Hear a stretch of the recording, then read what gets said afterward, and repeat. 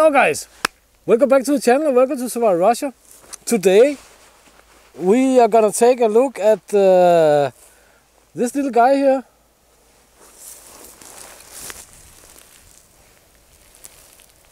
And I'm gonna explain you why the Siberian natives, they make these little things here. Because that is what I have time for. I'm of course super busy with the house because we have awesome weather. It's not raining. It's a little bit chilly, but we have sun every day and awesome. I'm almost finishing up the outer walls. We'll take a look at that at some point. But from tomorrow I will take a break with the house and head to the forest and stuff like that. So why do the Siberian natives make these things here? I can say that these they have definitely been making for thousands of years, contrary to how they are fixing a broken axe, which they most likely have done for at least a few hundred years. Then these they have made for certainly for thousands of years. This is my variant. I made it the other day. I made it according to how Nikolai Aboimov he makes them, and it is of course his knowledge is not my knowledge at all, but I'm starting the Evenk ways, and the Siberian native tribes, there's a few tribes of course, but the Evenk, they are super awesome. So this is not something I have come up with myself. But they used to make these guys here from bone, from cranes, not lifting cranes, but the bird bones, because they are hollow, big birds. Like most likely like Stork and what are they called? I don't know what they're called in English actually. The white bird with the orange beak and so on. But they made these for thousands of years. This is actually super awesome. It's very interesting in my opinion. So this is a piece of leather. This is a brass tube. You can use aluminium tube, and they sometimes use aluminium tubes. But we can pull this guy like this. And we can pull this guy like that, right? So here it's empty. It's a container. And I just made this copper stuff here just to make it a little bit kind of nice looking. But what is this? This is a holster for needles and thread. You can see. We have some thread. This is from paracord. It's very strong, as you guys know. And inside of it,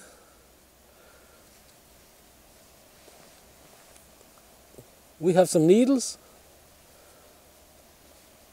I have a big heavy needle here with the paracord string. Then I have another. We have to get in frame, right? Then I have another needle here. They're already threaded and so on. And as you might be able to see, maybe you can see that, then you can just tie the thread around the needle. The needles, they sit like this, so they don't interfere with the other side here. And yeah, I just found this very interesting. So when we are done using it, we can just roll it up like this and pull it. And then it's closed off. You're not gonna break or bend the needles or anything like that. It's like 10 centimeters long, and we can have it in a pocket or whatever, you know. I think it's pretty neat. So this is definitely how I'm gonna carry my sewing kits from now on and forever. No, but I just think it's neat. I think it's pretty neat. This is of course a piece of leather and just a tube. And then you close the ends off so you don't pull it through. And then we have a traditional Evenk, a traditional Siberian Tribesmen's sewing kit needle holder. It's called a Jegolnitsa in Russian. I don't know what it's called in English. A holster for needles. I don't even know if there is a name for it actually. I will also have to do my video for my members. Because I have some channel members. If you want to join the channel membership, then there should be like a membership thing down in the thingy down here. And you can become a channel member and support the channel in that way. That's one way to do it. There's also merchandise and stuff like that. and I'm coming up with some different other options. So guys, as I said, from tomorrow we're gonna take days off from the house building. We're gonna do a little video on that, of course, an update for you guys who are interested in that. I'm gonna head to the forest. I have, me and Mrs. Survivor Russia have finished one of our items for the outdoors and for tactical use and so on. So I'm gonna go out and test that little thing. It's the bag. It's our variant of the Järven bag. It's gonna be a lot cheaper anyway, and it's actually pretty awesome. We tested it the other day, but we're gonna get back to that. So guys, please take a link in the description.